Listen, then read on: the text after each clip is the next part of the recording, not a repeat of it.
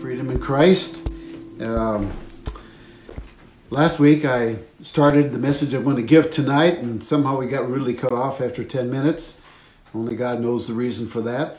But we're going to start again, and I want to expose something that God took me through for 2 years. It was almost a crash course on hardcore Satanism.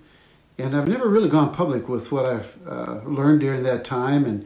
For the simple reason, my whole goal originally was to help people, really find resolution for their problems and find it in Christ. And in the course of that, my own discovery, I realized that a lot of people are just paying attention to deceiving spirits. And we've clearly been warned against that in latter days. And so if you really want, and you really have to have a holistic answer, you can't leave out the reality of the spiritual world. And so all my books reflect that in terms of it. You can't look at it as just a psychological problem or just a spiritual problem or just a physical problem. It's all three all the time, I believe. And I think we need to understand that. And then when you start dealing with the unseen world, listen to Paul's words. That which you see is temporal, is passing away. That which you don't see is eternal. And so from Paul's perspective, and I think from the Bible's perspective, the reality of the spiritual world is actually probably more real than the natural one that is passing away. So somehow we have to come to terms with that and understand it and understand how we interface with that. And let me just say up front, nobody I don't think believes stronger than I do that to look at that, you've got to look at it through the grid of Scripture. You have to trust God that He's revealed what we need to know from the Word of God.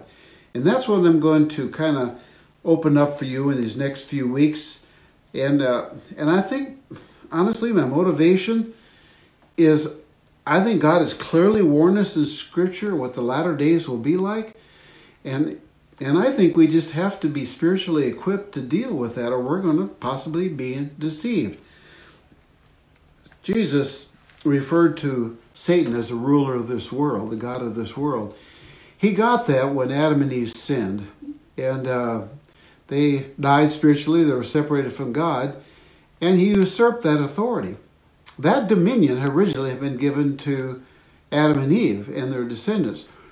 And I think as we search through Scripture, and keep this in mind right now, because God had to preserve that seed. His plan from the beginning was to put on planet Earth His children, His people, that He could work through here on planet Earth. I don't believe He ever gave up on that plan. Although there have been so many crises that tried to snuff it out, that seed remained. And after that, He turned to the devil and said, I will put enmity between you, Satan, and the woman, Mary originally, and between your seed and her seed.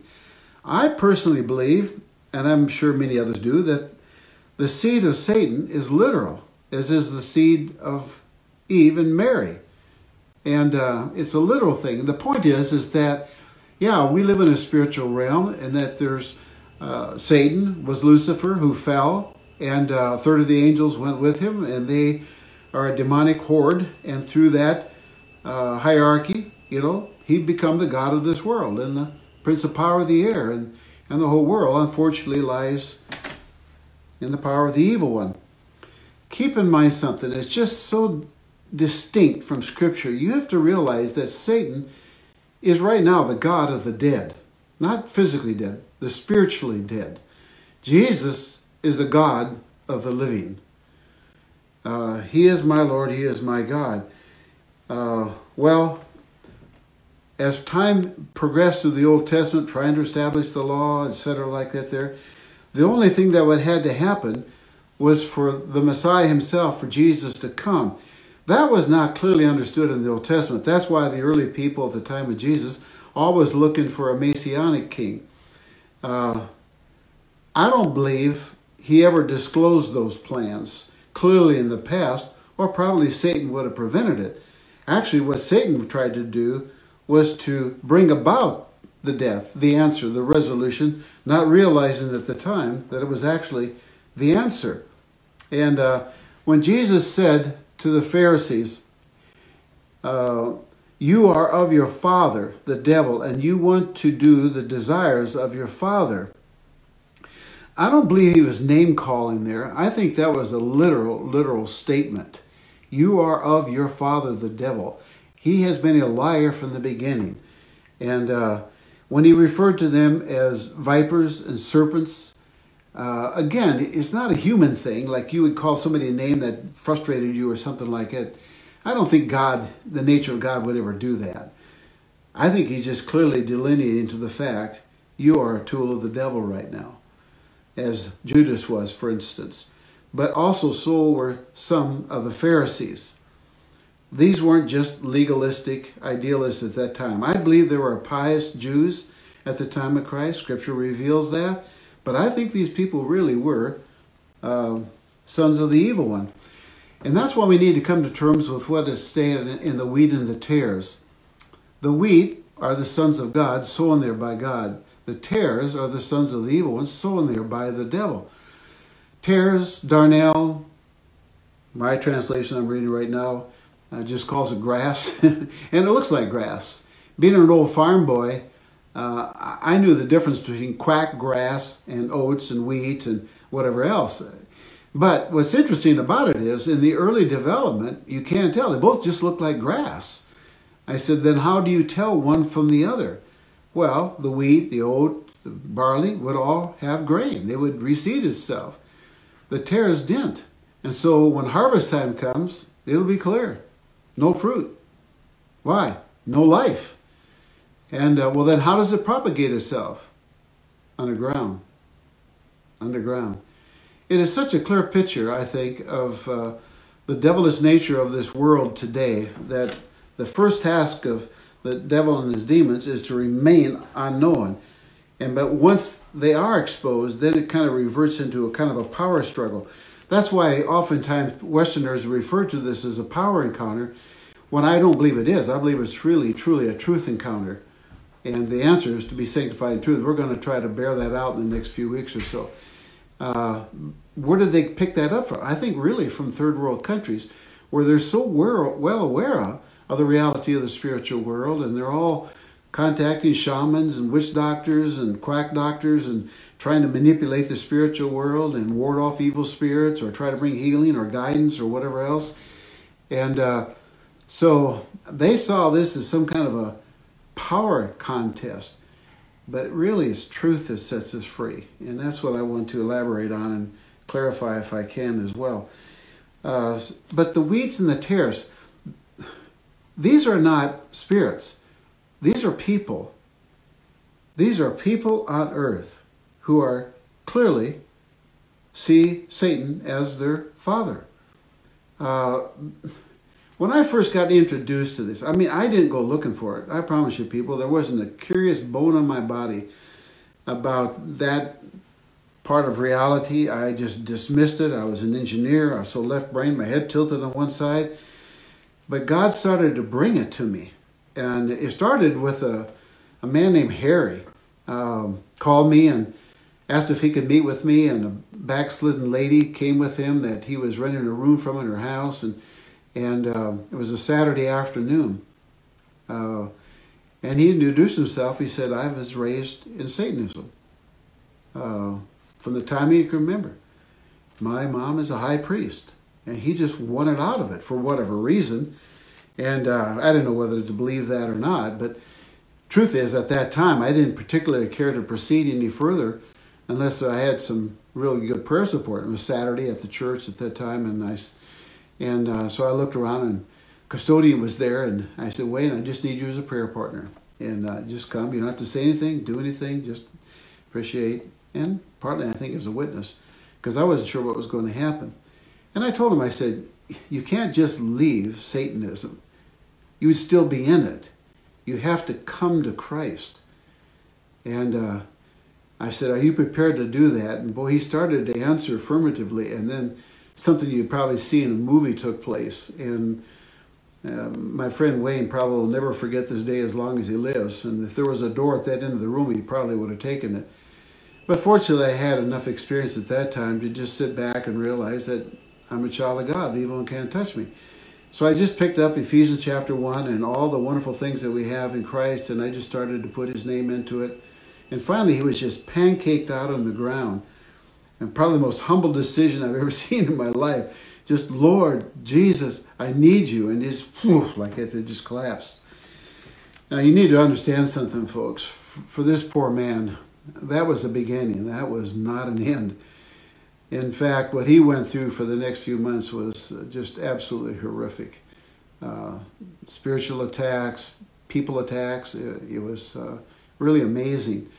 But I asked him, I said, I get asked questions all the time about symbols and whatever else. And, can you acquaint me with those? And he came back 2 days later with 2 pages. And I said, I didn't see any of that stuff. I was expecting goat heads and pentagrams and that kind of thing, the typical stuff. But he had what he called the 7 seals of the 7 covenants of the world. And according to him, this isn't fact, folks. This is just telling you my story here. But there was basically a kind of a global network. And there was one over Africa, one over Asia, one over Europe, South America, England by itself, and the United States too, East and West. And I thought, boy, that is intriguing. And well, what do you do with that? And he swore me not that I would not go public with that kind of stuff. I mean, I can tell you that story, but I didn't want to show anybody that stuff. Well, about that time, a counselor in our area called me and said, I've never given any room for the demonic, but maybe, this is her problem. Could you come over and provide some assessment? I was absolutely flabbergasted. I said, if you can't see it here, you'll never see it.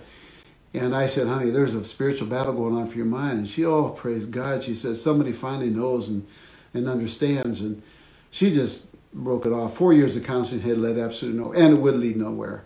And so she came in to see me and started to tell me her story. She always wore sweatshirts because of the cuts on her arms and whatever else. But she would wake up in the morning with cuts on her and had no idea how they got there. No recollection, no memory of it whatsoever. And so I saw her a couple of times, and this was a learning curve of my life at that time, because what I've developed and have available to the public today was just being in its early stages. And so she came in one day and I said, you have any more cuts or marks? And she said, yes. And she rolled up her place so I could see one on her shoulder. And I took those things that Harry had given me, and because it looked like an odd kind of a thing cut into her skin, and so I looked at it. And unbeknownst to me, she looked over my shoulder and she just almost screamed. She said, what is that? Where did you get that? And what she was looking at was the supposedly seal for Western United States. I said, where have you seen that? Right here. Apparently it was on her chest, and I never saw that. But another week she came in and I said, anything else? And yeah, she pulled up her pant leg. And I can't even explain how they could do it. But there was a pentagram cut into her skin with a cobra head coming out of it. I took a picture of it.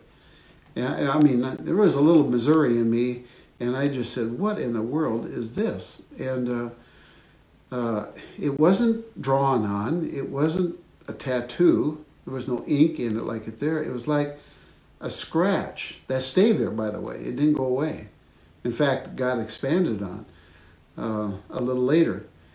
And they started to become aware, the doctor that she was seeing, that she was having these night trips. And so they put her in the hospital to try to monitor her sleep, and they couldn't keep her there.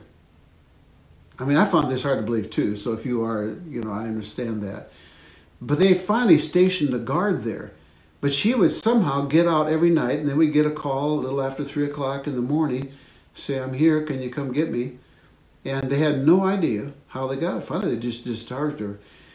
Well, what was odd for me was that was the one and only experience that I had with a person who is actually going to rituals at night, satanic rituals at night, while I was talking. Almost all of that you hear 20 years after the fact, and dealing with long-term memories, this kind of thing. And was she dissociating? Yeah, she was at the time. She had no memory of that. So there was a part of her brain and mind that registered all of that. So it's in her memory bank, but it wasn't available to us at that time. And it was very sobering to realize that. Well, in the next probably 2 years, I had 2 other people that identified with that thing. And so for me, it was always, and they were unrelated to each other, or at least they thought they were, different parts of the city. Well, I just kind of stuffed it away. I said, what do you do with this? Then I had a guy come to me who had an incredible story. First, a very, very attractive couple came in, probably in their mid-20s, something like that. You know, they could have been models. I mean, they were just a really nice-looking couple, shaped right, everything. You know, but not arrogantly so. And he just told about his constant struggle mentally for some reason, and seemed like a very, very sharp guy. I said, when did that begin? One of the things when you're helping people, when all of a sudden something happens in their life, I said, go back to the nearest antecedent. There's always a cause and effect. What precipitated that event, that flu? You know, we do it like with food poisoning. You go back and what was the food? There was some food interjected that caused me to have this problem. But and he knew it, what it was. He had a dad who was actually a psychiatrist, but he wasn't a dad. He just really wasn't around. I mean, actually had no connection with the kids hardly at all. You know, they lived in the same house apparently, but just nothing. And his mom raised him.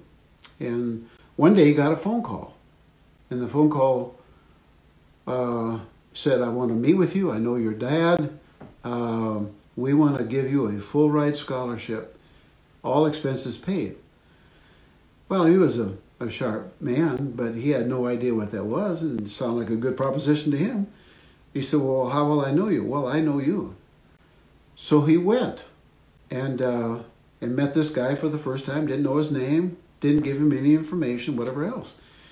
He said, well, what do you want? He said, well, all I want you to do, basically, is to have a sexual encounter with a few ladies as we bring them by.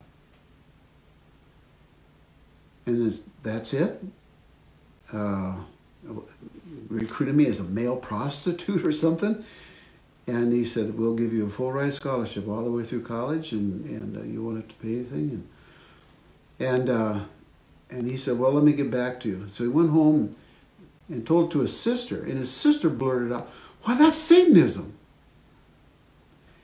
I had no idea what her knowledge was or anything else about it, but I kind of knew at the time. I said, yes, I think that's what it is. He was actually being recruited as a breeder. Somebody who had the right dimensions, whatever else, to breed with other people. The super race kind of a thing. And then I had a student who graduated, and it was a really interesting fall, and I had kind of I was teaching full-time, but I also had kind of a caseload. And they wanted to come in and see me. It was 2 policemen that went to my student's church. And they said, we got to tell you a story. A month ago, it was a full moon on Friday the 13th. I said, yeah, I remember that. I had about 3 or 4 people calling me, wonder what's going on. I mean, I didn't know. I was kind of naive at the time, but that only happens like every 2 years or so. And he said, what happened a month ago was this 18-year-old girl came in to the police station in the city where they live and was seeking protection because she believed she was going to be sacrificed that night by actually her family. It was her father. And fortunately, the gal behind the desk was a Christian and took it seriously and called these 2 guys in. And they were able to convince apparently the powers to be there that she, the female policeman, would actually go to the event with the girl that night. Now, this is the only time that I ever heard of somebody walking into a satanic ritual. And again, I tell you what, they're so secretive, so well guarded, so protected that you almost never hear those stories.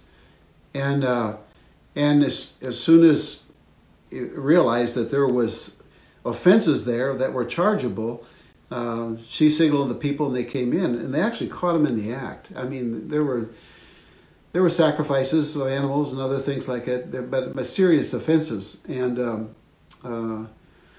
so I said, well, what happened? Well, they arrested her dad and her uncle, and the gal behind the desk that night, the female, took a leave of absence just to be with this girl because she was being phoned and harassed, and not just physically, spiritually. So they wanted to know what I thought about all that. And I'm hearing this whole story. I said, well, actually, two things come to mind. Number one, you're probably going to hear some details from one of those people about businesses and governments and people and stuff like that. I said, believe the girl. I said, but truth of the matter is, don't believe it as truth. I said, it could be, but you'll have no way to prove it. And if you go after somebody that comes from an accusation from somebody like that, who's been under the father of lies for all those years, I said, you could be discredited. I said, so be very careful. In fact, don't dig for that kind of information.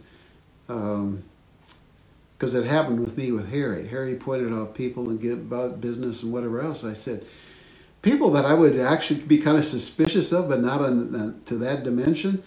But what do you do with that information? And the I said, well, secondly, I said, this will never come to trial. And they kind of looked at me like this and said, why'd you say that? I said, well, from what I know, I said, they won't let it happen. This won't come to trial. And they said, well, you're actually right. The uncle, I think it was, actually committed suicide in the jail, and the father pleaded insanity and worked out a thing. And, I prayed for years that all the people that I've tried to help, that would never end up in a court case someplace, because all you got to do is stack the jury with a bunch of non-believers and you're kind of dead in the water. But it really created the seriousness of that. Back to Harry for a moment. Harry really went through it. Two men just came forward just to do nothing but almost try to be with him all the time. He was actually shot at. They actually went into his house, tied him up and branded him. He showed me the brand. I mean, with the branding iron. And but Harry one time took me down to the record shop and pointed out all the heavy metal at that time and the symbols that were on the carts that I had actually seen in some of his drawings. I said, good grief. I said, what are you telling me? They're all Satanists? No, he said, but we owned them. Not financially, spiritually. You think there are people out there who sold their soul for the devil to be popular? I said, count on it, folks. It's really, really true. Well, Harry, to stop the harassment, they finally told him, apparently, he called me and said, they promised I would stop harassing if I stopped telling my story. And I said, hey, don't do that. And I never heard from him again. I said, you don't make bargains with the enemy. You don't compromise who you are. I said, how will you know this? Just listen to what 1 John says. Little children, let no one deceive you. Whoever practices righteousness is righteous, as he is righteous. Whoever makes a practice of sinning is of the devil, for the devil had been sinning from the beginning. The reason the Son of God appeared was to destroy the works of the devil. How many times you heard that in your gospel presentations? People, that is just as legitimate as the fact that your sins are forgiven. No one born of God makes a practice of sinning, for God's sin abides in him, and he cannot keep on sinning because he's been born of God. By this it is evident who are children of God Now think about it, folks. There's a kingdom of darkness, a kingdom of God. There are people who are really look to Satan, and probably unwittingly in many cases. Satan is the god of the dead. And then you have the true children of God. How do we know the difference? How do we tell a wheat from the tare? And it says, by this it is evident who are children of God and who are the children of the devil. Whoever does not practice righteousness is not of God, nor is the one who does not love his brother.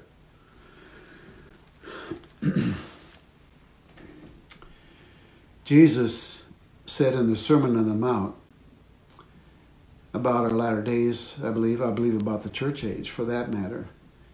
He said, Lord, Lord, didn't we cast out demons in your names? Didn't we prophesy in your names? He said, depart from me, I never knew you, you who practice lawlessness. I think one of the things that is somewhat evident to us about people out in this world, I think there are just people who are just dead in their trespasses and sins, have no concept of Satan or whatever else, but they unfortunately are lost. You know, those are the ones that are probably still redeemable. I said, but you really can't tell the difference. And what do you do about it? And God says, just leave them there. It'll become evident in the end. But look for lawlessness. Look for those who would try to pass laws. Right now, it has to disturb the Christians in this country that states have actually passed laws allowing abortion up to the time of birth. And frankly, one particular governor even said that the baby could be born and the mother could still have a choice. That's infanticide. That's right out of the Old Testament. If it bothers you that some of these Pharisees were actually truly sons of the devil, then go back and read the Old Testament and see how many false prophets were there in the land of Israel. I mean, there were far more false ones than there were true ones, which is why I'm going to have a talk one night on false prophets and teachers, which we've been clearly warned against will happen in the latter days. So lawlessness and truth-telling, just tell the truth. If you're a legitimate believer and you tell a lie and you're exposed for it, you'd be remorseful. You'd feel condemnation. I mean, you'd just feel, oh my gosh, what did I do? I just lied about something like that. Look what we're seeing today in politics. People looking you straight in the face and lying. And what's exposed is a lie. Is there any remorse? Is there any regret? Is there any retribution for it even? No, they stay in power. That's scary to me. I just think we're living in perilous times right now, that we're not seeing righteousness. You know what motivated me in helping people overcome sexual addictions and chemical addictions? I said, you know, can we live a righteous life? I said, since there is a God of this world and people are being deceived and whatever else, I said, what's the answer for the Christian? How do we respond to a message like this? Live a righteous life. God loves you. Greater is he that is in you than he that is in the world. All the protection you need is in Christ. It is not a building. It's not a country or place. Your protection is who you are as a child of God, alive and free in Christ. I've got a lot more to share about this in the weeks ahead, because I just think we have to open our eyes and take a good look at what Scripture says. And don't euphemize it. Don't just pass it off as something. This is the battle. It is not the coronavirus. As tragic as that's going on in this world today, it's probably going to just expose who are the true ones and who are non-true. A crisis like we're going through right now with the virus doesn't break us, people. It just reveals who we are. And I think we need to keep our eyes open during this time. Trust me, there will be people who are trying to gain some advantage because of this virus and the tragedy that's going around the world. But the true Christians are out there doing good deeds that God has given in their heart and knew from the foundations of the world. But we have to have our eyes wide open. I'm going to spend a whole night just on what is discernment. I believe it's our first line of protection. It isn't just the Word of God. We need to have spiritual discernment so we can discern good and evil. Let me pray for you as I close tonight. Father, I pray, as Jesus prayed, that you'd keep us from the evil one. Sanctify them in your word. Your word is truth. There is nothing here to be afraid of. The object of our fear is you, Lord, but in a loving way, that it doesn't contradict the love of God and your care and concern for us. But someday we are going to be accountable to you. And Father, we will all want to finish this life and hear the good words, well done, good and faithful servant. And so may we continue to be salt and light on this planet in the days ahead, and may the sheep and the goats be separated, one that does righteous deeds, the other that practices lawlessness and lying. We are not of the father of lies. We are of the truth and of the spirit of truth. The first thing that Jesus said about the Holy Spirit is that he would be a spirit of truth. God bless you. Thanks for listening. I think we got sober days ahead of us, but I read the last chapter in the book. We win. So hang in there. Stay faithful. Don't compromise. God bless you. Thank you for your prayerful support of Freedom in Christ Ministries. All of our content is made possible by you. Your generous support and financial gifts make these videos and our ministry possible. For more information on how to support our ministry, please visit www.freedominchrist.org and click Get Involved.